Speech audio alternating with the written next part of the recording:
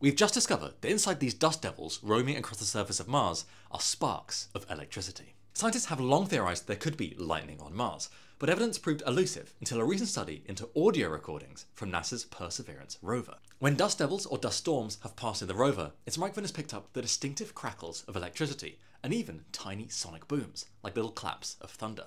And this has been described by the researchers as mini lightning.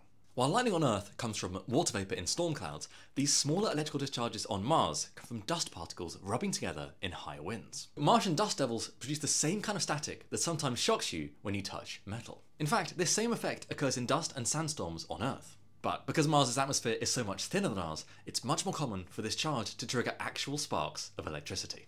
And we now have the recordings to prove it. Take a listen to the sound of mini lightning sparks on Mars.